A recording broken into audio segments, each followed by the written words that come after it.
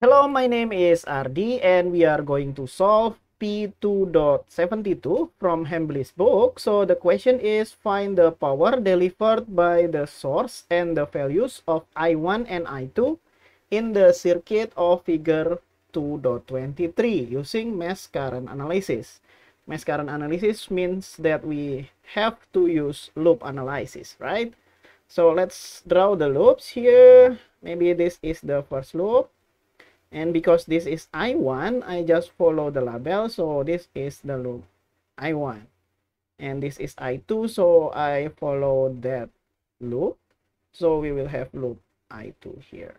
So what we need to do is we need to do KVL at loop I1 and then KVL at loop I2. Hopefully we will have two equations with two variables which we can solve for I1 and I2. Okay, let's do KVL at the first loop. So KVL at loop I1.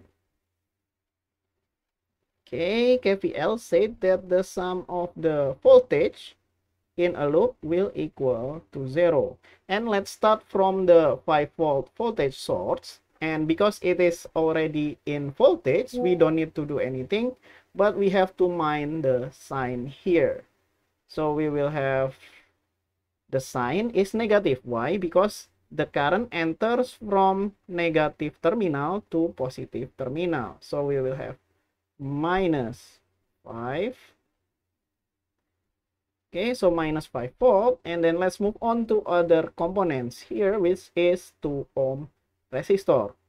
But we have 2 ohm here is a resistance. To get voltage from resistance, we need to multiply it by a current. And the only current that pass through this 2 ohm resistor is I1.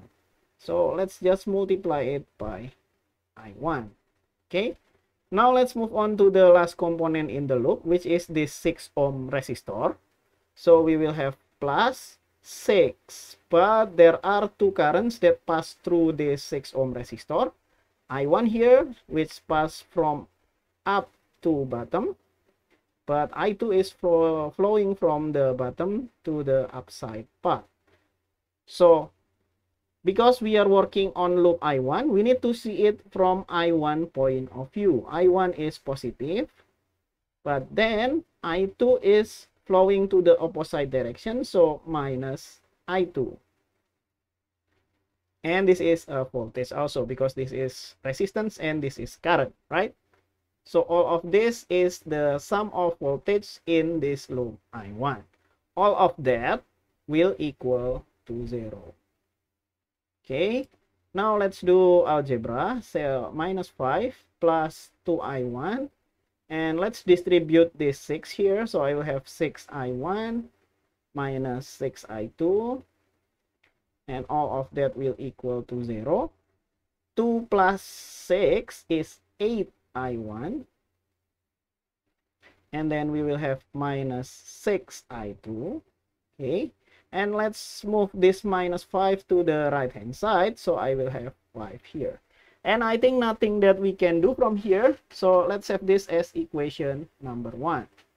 Okay, let's play the same game, but this time at loop I2. Let's do KVL, but this time at loop I2.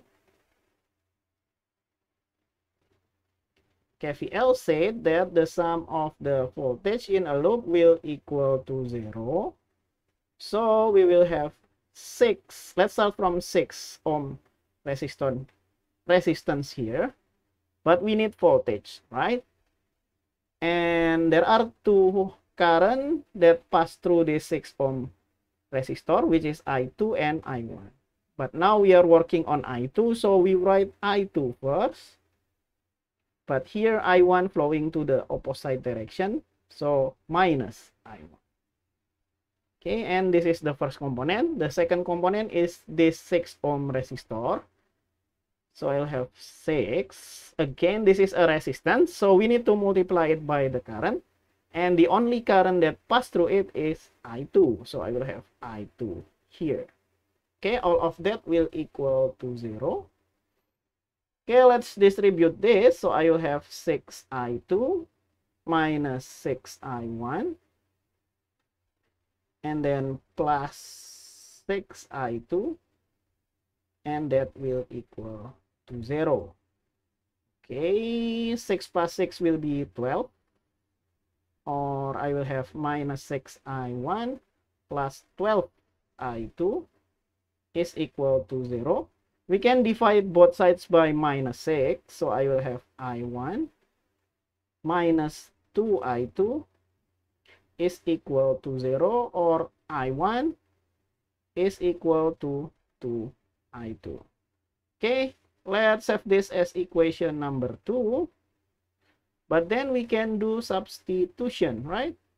Because I1 is equal to 2I2. Let's write it here. Substitution.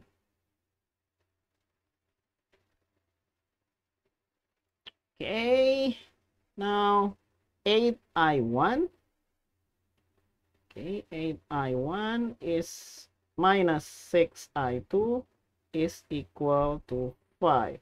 However, I1 is 2i2. So let's substitute that. So I will have 2i2 minus 6i2 is equal to 5. And we will have 16 minus 6, which is 10. So we'll have 10i2 is equal to 5. Therefore, I2 is 5 divided by 10. So I will have I2 is equal to 0.5 ampere, or 1500 milliampere, right? So this is I2. Maybe let's highlight that, because this is one of the target of this question, which is I2. So we found I2, and we also need to find out I1, but I1 is just simply 2I2. So I will have I1 is equal to 2 multiplied by 0.5. Okay, 0.5. And that will be 1 ampere. Okay, and that is the answer for I1. Let's highlight that. So I1 is 1 ampere, and then I2 is 0.5 ampere, or 500 milliampere.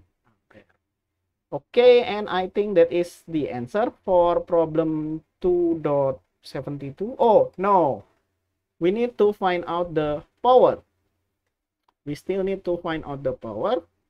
But the power that delivered by that 5 volt is just the voltage multiplied by the current. Okay, the voltage is exactly 5 volt.